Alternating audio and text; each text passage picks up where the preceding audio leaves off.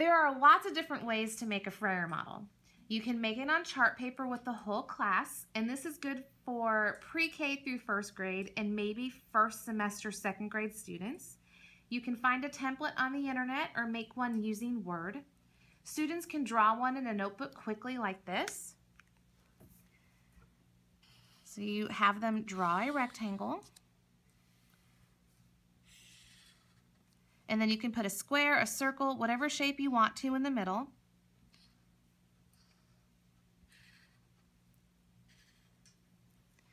And you can put this into a content notebook. You can have it on loose leaf paper, whatever you want to do. Or you can have the kids use paper and fold it. So what you do is you fold the paper in half. And then you fold it again.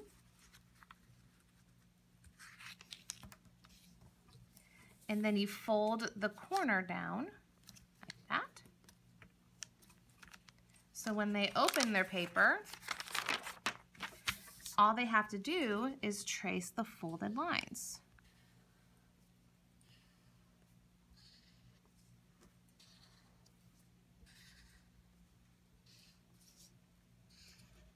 Okay, and the word goes in the middle. So the academic vocabulary word will then be written in the middle.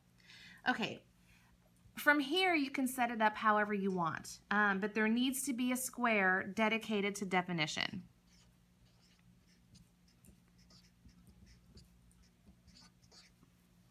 Okay, and then the other squares can be used for lots of different things. Here are some examples.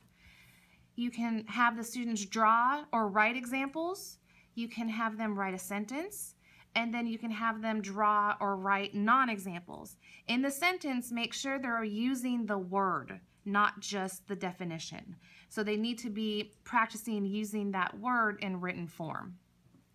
Another way you can do the definition, you can have them draw a picture as an illustration, a sentence, and then write their understanding. And then here, this is a really good opportunity for students to self-check. For example, they can say, I don't understand this word very well, so I'm going to give it 2 stars because I don't feel comfortable with it. Or they can say, I understand the word, but I need more practice with it, so I'll give it 3 stars.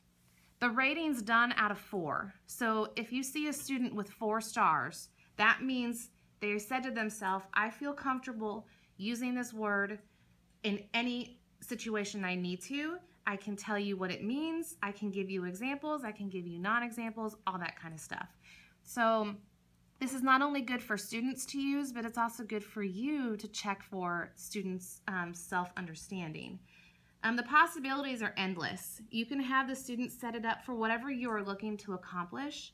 These can be used to teach a word, they can be used to check for understanding, or they can be used as assessments and you can take grades on them. Following this video clip, you'll see some real examples from classrooms of teachers that have already done this.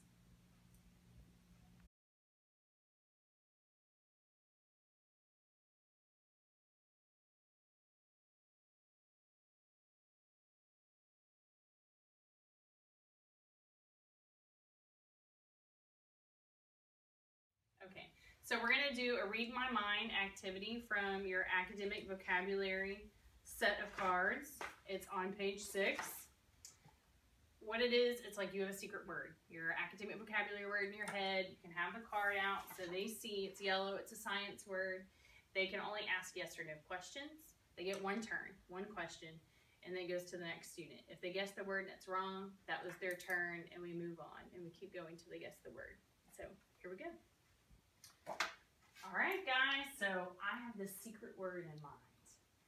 You don't know what it is, but you do know it's a science word because it's yellow. That was my first question. Well, I'm going to give you that. And you'll eventually learn yellow is science, green is math, blue is social studies, pink is language arts. You can only ask me yes or no answer type questions. And you get 1 turn. You can ask a question, I answer it, moves on to the next student. You can guess the word, but that's your turn. So you can either ask a question or guess the word. If you guess the word incorrectly, it goes to the next student. You have a question about the game? No, ma'am. You start, Allison. Is it a state of matter? No. Is it a word that we have talked about this week? No. Is it from the first 9 weeks? Yes. Did we do a fun activity with this word? Yes. Is it mixture? Yes. Way to go. Good job. All right, your turn. You pick an academic vocabulary word, and we will try to read your mind. Okay. Mine is green, so it is a math word. All right. Is this word a phrase? Like more than one word? Yes. Is it a place value word? Yes.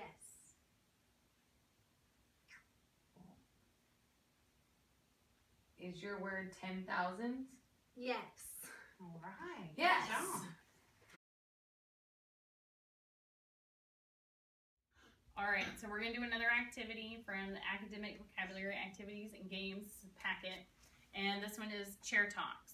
It says you can divide your class into 2 teams. We're going to do it as a whole class. It's kind of like charades. You guys can read the instructions when you get your packet. But here we go.